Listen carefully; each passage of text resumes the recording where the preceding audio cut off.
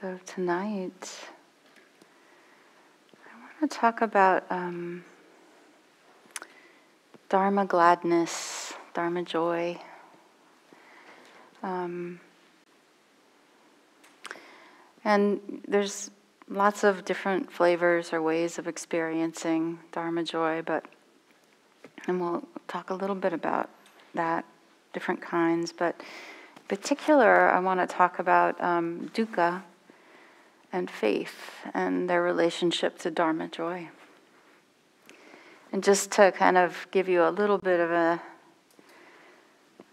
description, a simile of what I'm feeling into through my practice around this is kind of imagine that the Dharma joy, the Dharma gladness that I'm talking about is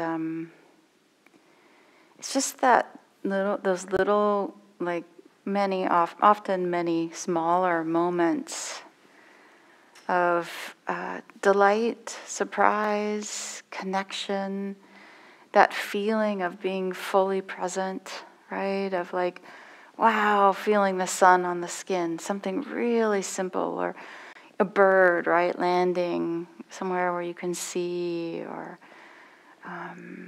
just somebody's eyes making connection with yours, right? Just, it can be, it's a moment of meeting our experience in the moment, and it comes with some degree of upswelling. And so I kind of have this image of maybe a river or something that's flowing, right? The present moment of flowing, this movement. And then there's all these little tributaries, or kind of, it's funny, in my imagination, the river's up higher than these other things. This is just because of the feeling of it, right? And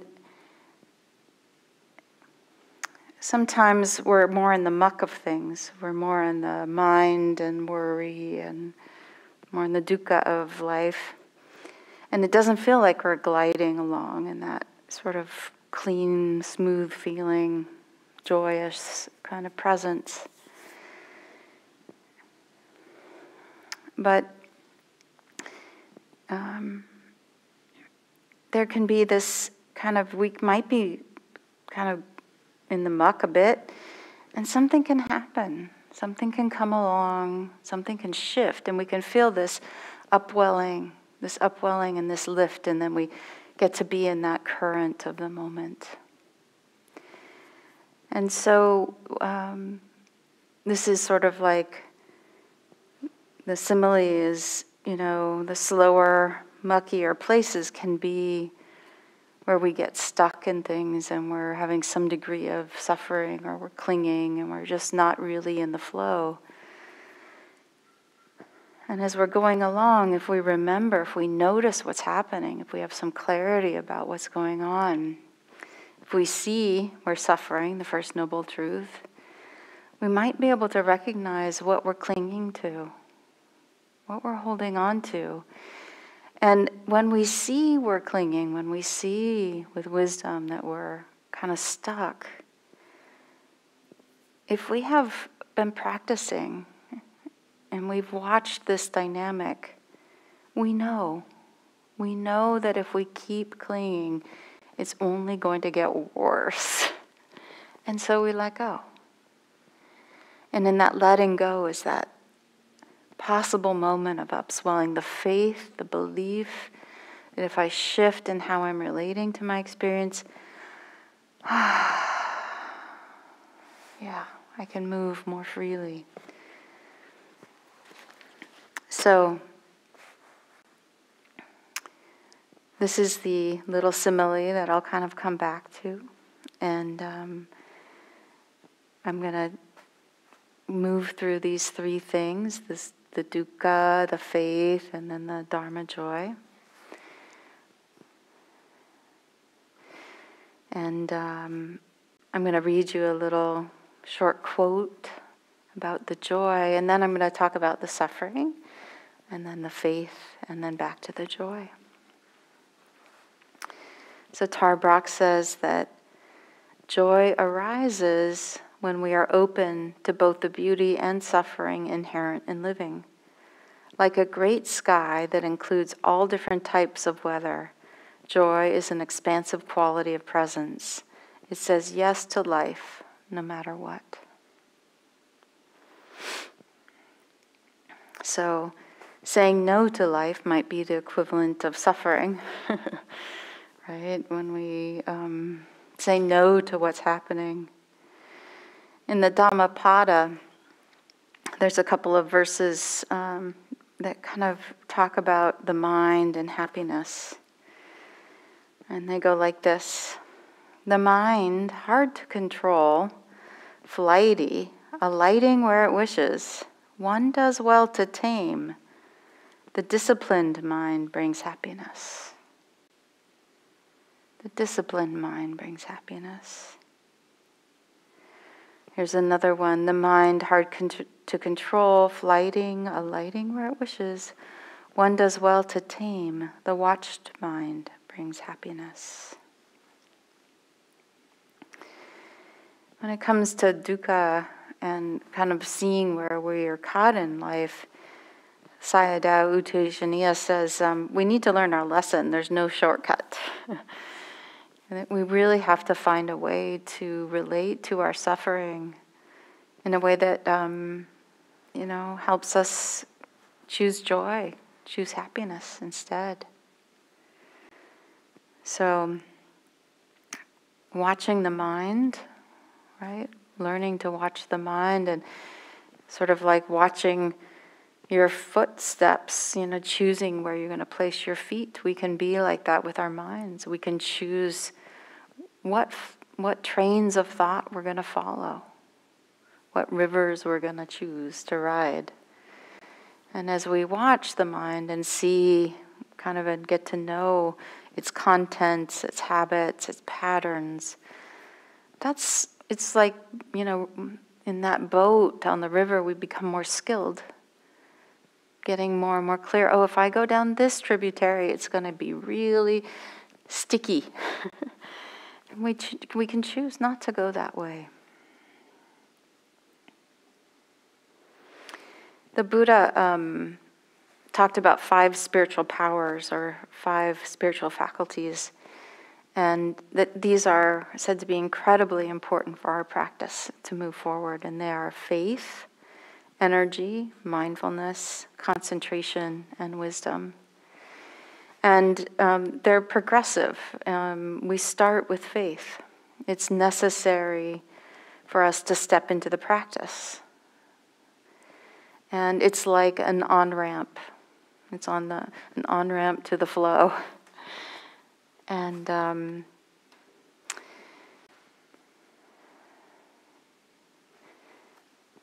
yeah. So what happens when we get caught in our suffering? Why don't we just, if we know the way out, why don't we always just choose to be happy or easy or whatever? Not so simple, but maybe think about like this idea. Can you think about a moment of very mild stress, suffering, dukkha you might have experienced recently?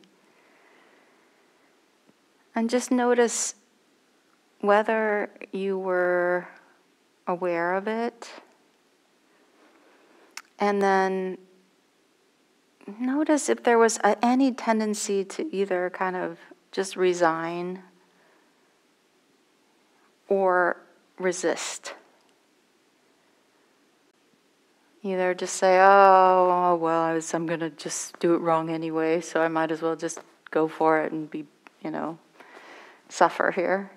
Or, no, I don't want it to happen that way. I don't want it to go this way. I don't want to feel the way I'm feeling, the resistance. Very often when suffering happens, we either give up, resign, or get indifferent, or we rebel or resist. It's very often our response is, well, mine, is it yours? You notice, is that familiar in your practice? So that sense of resigning, giving in, or giving up, or resisting, trying to fight reality. I saw one head nod, yes. Does that mean I'm not talking? I want to make sure I'm talking to all of you. All of you. I need to change what I'm saying if I'm not getting you right? So, okay. So there's an alternative relationship we can have, which is this one that, when we see suffering, when we start to learn to see it as, oh, I'm holding on to something. Oh, I'm struggling, I'm hurting. It's like feedback. It's that simple. It can be seen so simply as just, stop, wait, look what's happening. Notice, pay attention, wake up. A simile for suffering that I really like is similar to the river thing, but this is on the side of a freeway, or highway usually. You ever drive down the highway and you start to veer off the road and you hit those rumble strips on the side that kind of like make your tires vibrate and your car bounce really quickly? I kind of think about suffering as like rumble strips. It's when we're veering off the course, when we're moving off the path, it's like this natural feedback that we're going the wrong way. And we can resist and just keep trying to, drive on the rumble strips because we think we should be able to drive over there, or we can give up and drive off the road, right? Or we can go, oh, this is really irritating, but thank you for waking me up. Thank you for giving me feedback that I'm about to drive off the road here. Doesn't mean we can think, we have to feel like it's a pleasant experience, but we can be grateful. And we can have faith that they're placed there for a reason, that they're there to help us stay on the road.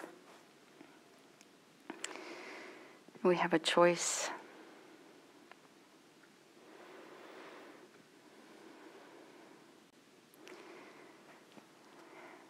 Another way I like to think about this relationship with suffering is from a very kind of a therapy-minded position, which is when we're hurt, when we're in a situation where we're being harmed, the fight or flight response comes up, right?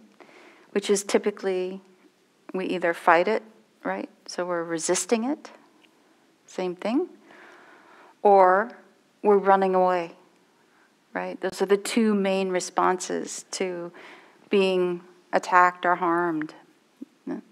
To fight or to run. And then the other response is to freeze, right? When we haven't been effectively able to escape or fight back, we tend to go into a neurological state of freezing. And to me, this is kind of the same thing. It's just that the dukkha that we're experiencing in life, or the stress, is not something, like being attacked, but our nervous system responds similarly.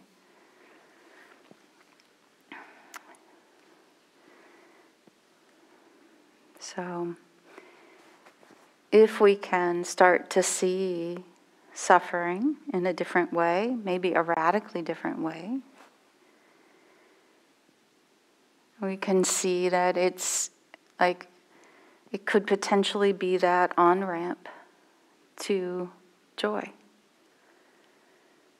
It helps us see we have a choice. And if we know we don't have to suffer, if we know we get to choose, it's really natural to feel a sense of faith and hope, right? When we recognize I can do something right here, I can shift how I'm relating to what's happening. There's wow, like how amazing is that? And that can be like that transition from the suffering with the faith to that joy. So the faith is what grows in us as we start to see ourselves over and over again, seeing how we make life more difficult for ourselves or easier for ourselves, right? When we engage with the practice and we're paying attention to our lives, we can notice what the practice does for us. We can notice that it helps us be more present, be more connected, be less afraid, be less anxious, be more open.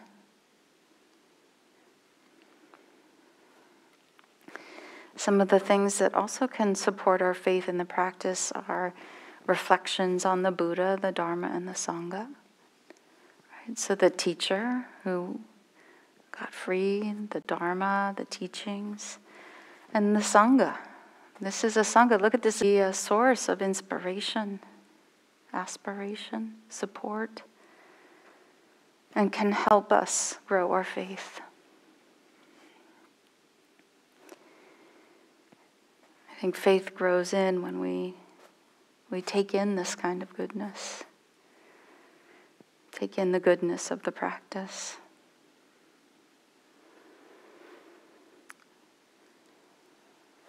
And said that in the Samyutta Nikaya, it is faith that is one's partner and wisdom that instructs. And faith is one's greatest wealth.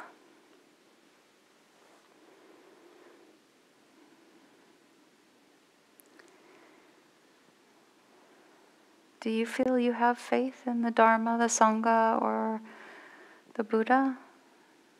Do you feel you have faith in your practice and that it can help you, or that you've seen others? Does that support you? Yeah. It's a precious, precious thing for us. And seeing somebody else and their goodness, or seeing how they've changed through their practice, can grow our faith when we can't see it in ourselves. Keep looking around.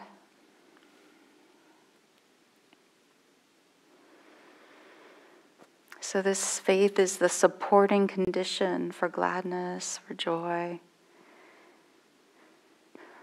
It helps us stay on the path, stay present, and helps us keep choosing this radical act of turning toward.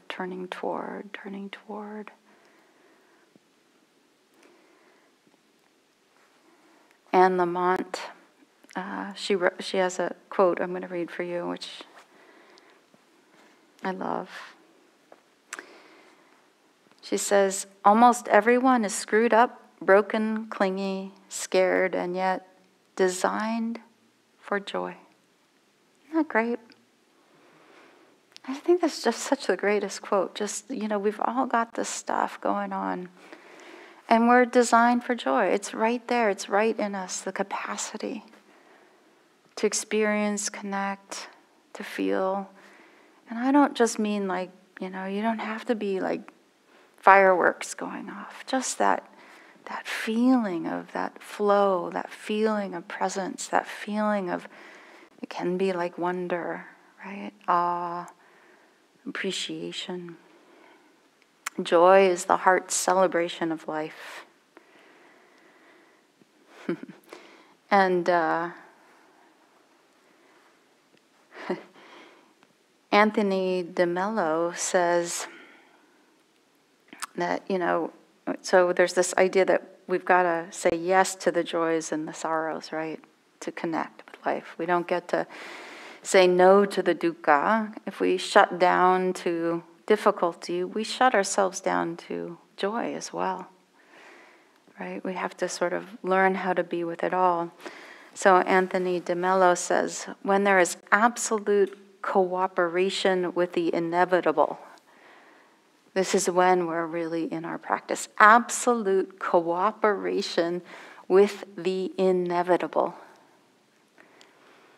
This idea that where we're not trying to resist that we're already depressed, resist that we're already anything. We're here, we're right here, we're in our moment. And when there's absolute cooperation with, okay, here it is, right? That is kind of like that on-ramp to the freeway, to the joy. We can't divide the present moment into good parts and bad parts.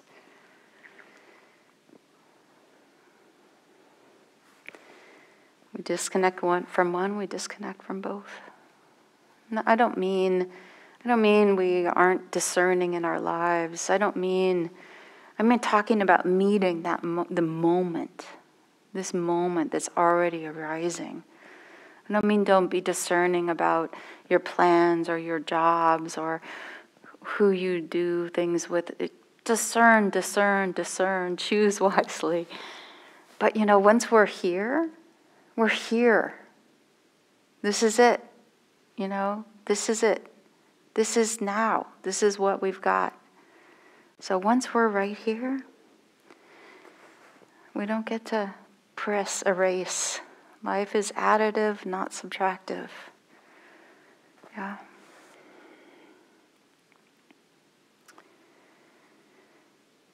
So joy is that openness that includes both the joys and sorrows, aliveness and openness, available to the whole play of existence. And the thing to remember is, joy and gladness don't come first, right? Fearlessness follows fear. Practice follows forgetfulness. Seeing follows not seeing. Peace follows truth. It's like the gladness can follow the suffering, the faith and the suffering. It doesn't have to come first, right?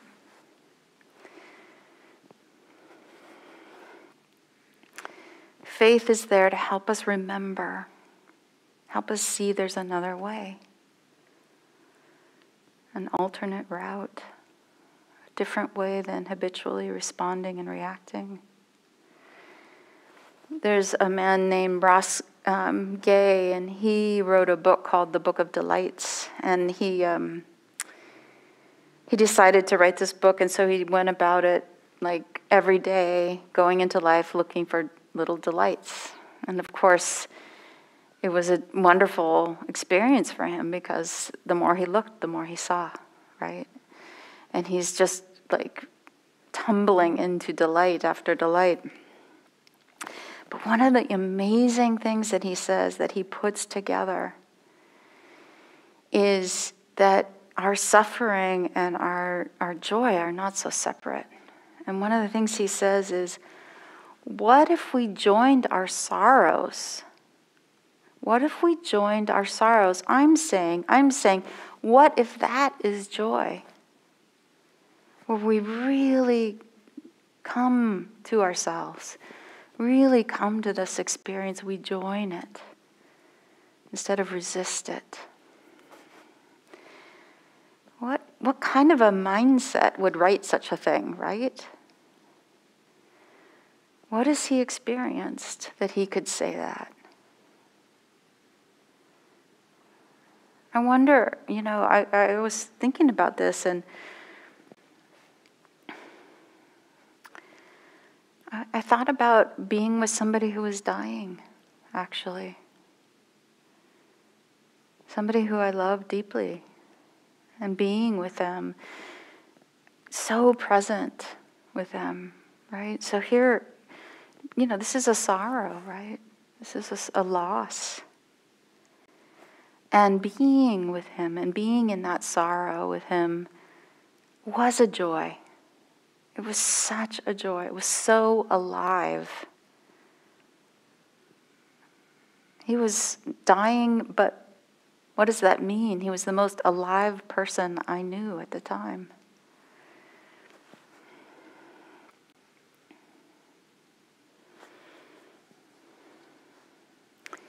Charlotte Joko Beck, she has some nice quotes on joy and differentiating it from happiness. And she says, joy doesn't mean the same thing as happiness. Happiness is the up, up, up. I like that. Up, up, up. Joy is the peace in what is. The reality is that when we experience the moment fully, for whatever it is, joy is revealed. You want me to read that again? Yeah? Okay. Joy doesn't mean the same thing as happiness. Happiness is the up, up, up. Joy is the peace in what is. The reality is that when we experience the moment fully, for whatever it is, joy is revealed.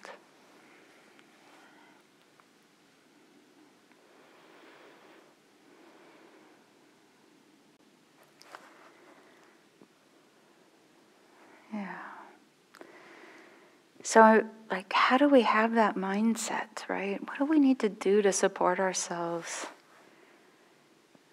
You know?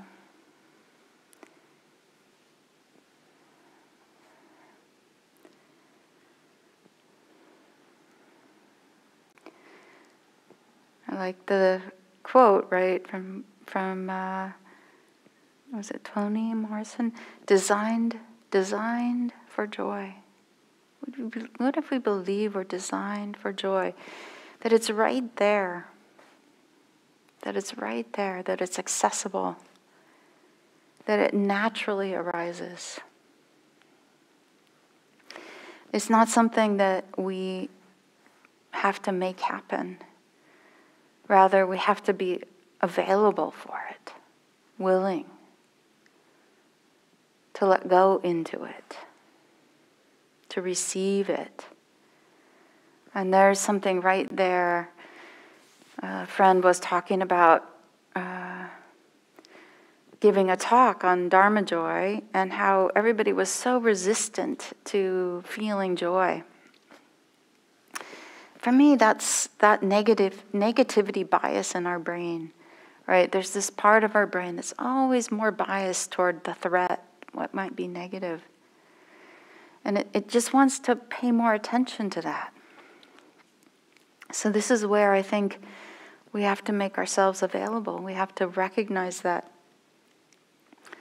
deeply ingrained survival strategy that's not doing us so good anymore.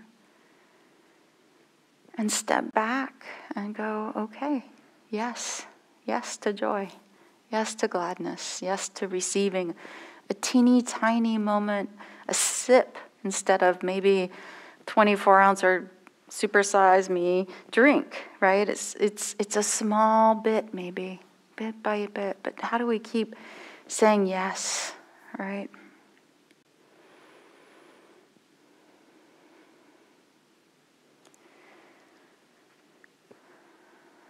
So I want to just invite you to take a moment, close your eyes,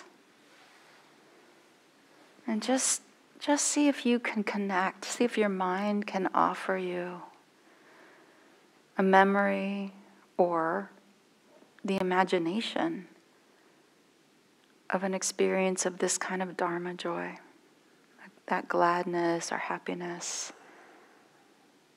This aliveness, maybe even, might be a word that could be used. It often feels spontaneous. Just sort of like a gift that pops up. Just connecting with that, whatever comes up, and notice, what does it feel like in your body as you recall or imagine.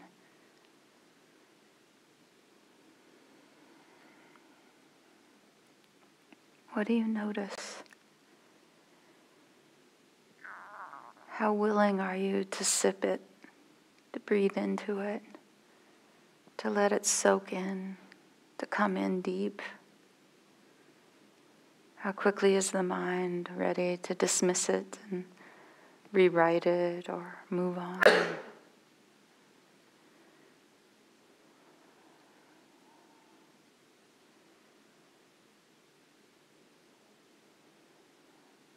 Maybe also take a moment just thinking about the rest of your evening tonight. Imagine what it would be like if you really received the teeny tiny little gifts of ease and well-being, just the softness of a pillow or a blanket, the flavor of your toothpaste, or the clean water that you drink. Clean water, what a gift.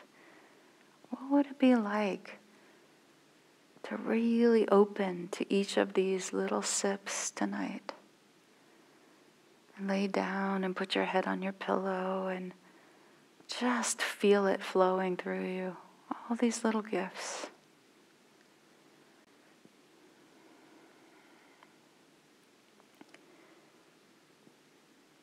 May it be so for you. May it be so.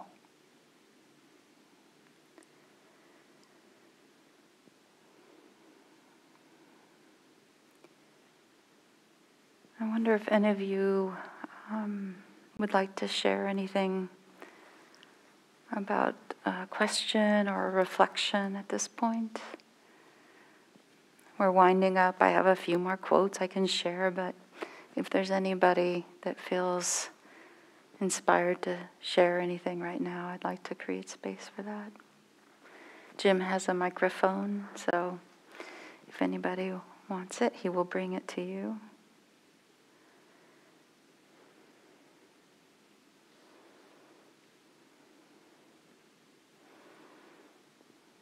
Okay. And there we go. Thank you.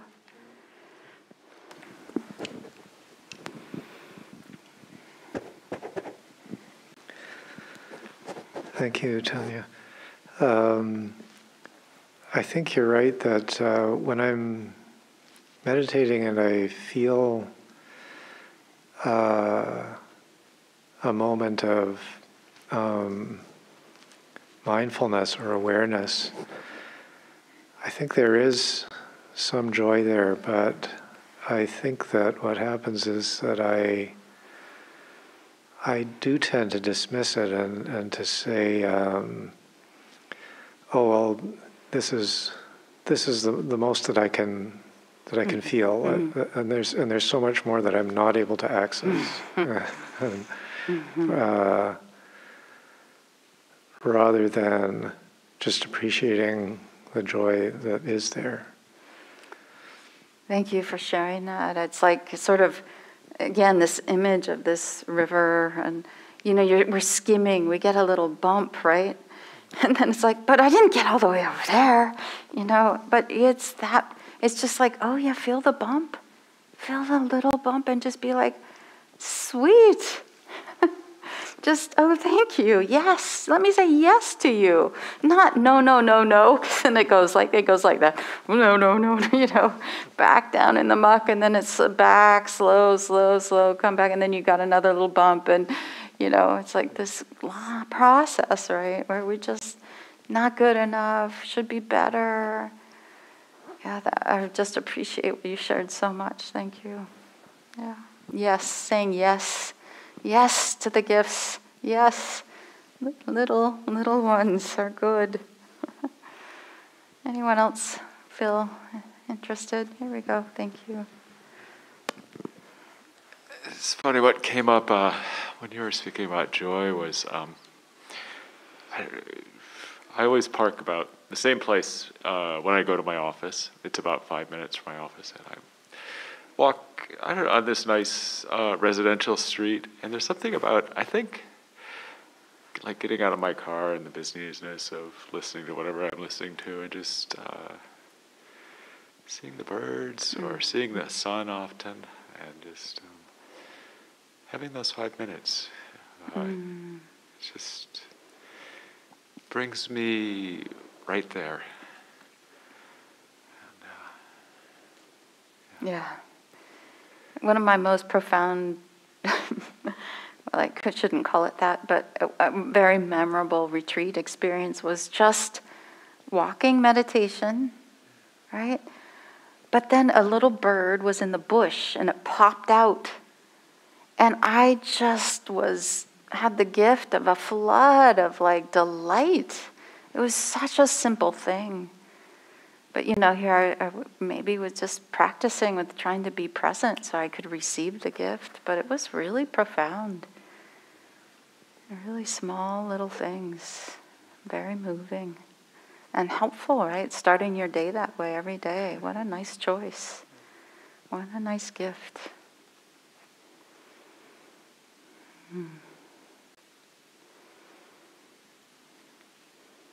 Anyone else feel inspired?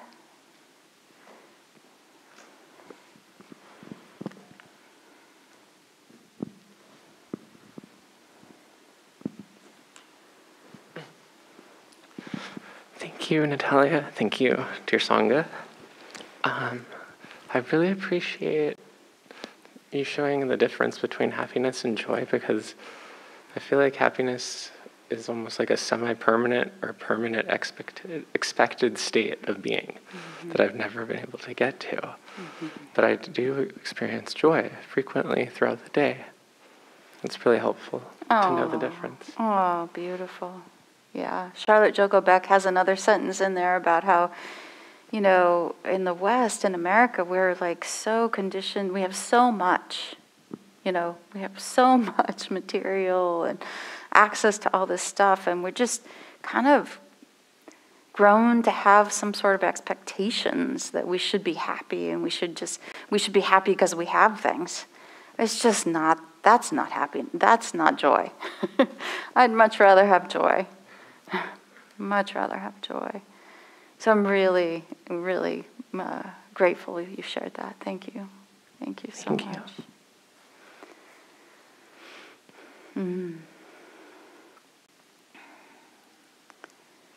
Any other comments, questions, reflections? No worries if not, just creating enough space for you to decide if you want to go for that microphone. Just receiving just the delight of this sharing, this space together.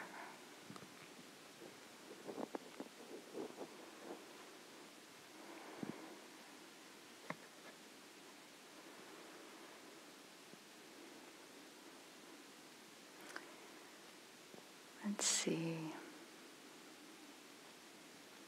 Yeah, maybe I'll just say to notice the flavors of gladness, the shades of gladness, the colors of gladness, of joy. It's a huge range, actually. And the mind, because of its orientation toward the negative, it can very easily skip over anything that is neutral to slightly positive. Even really like positive feedback or nice things that can happen. If we don't attend to them, if we don't give our awareness to them, our appreciation, if we don't receive them, let them come in, they slip through. They're just gone. They don't get committed to memory.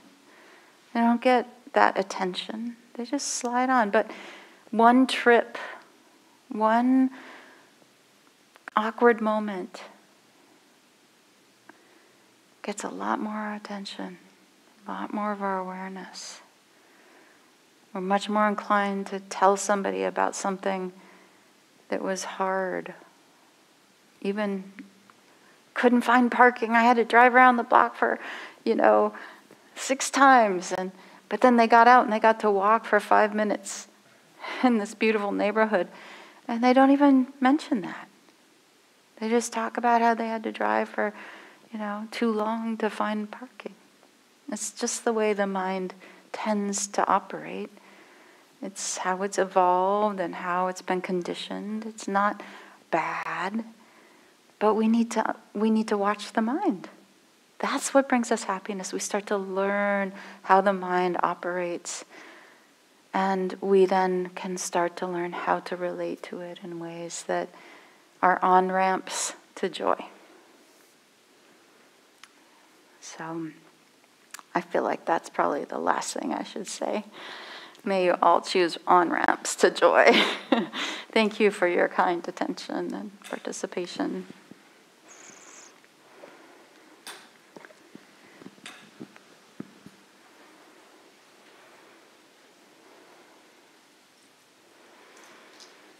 And for those YouTube people out there, Jason, Graham, Jane, thank you for your little chats tonight and for joining us.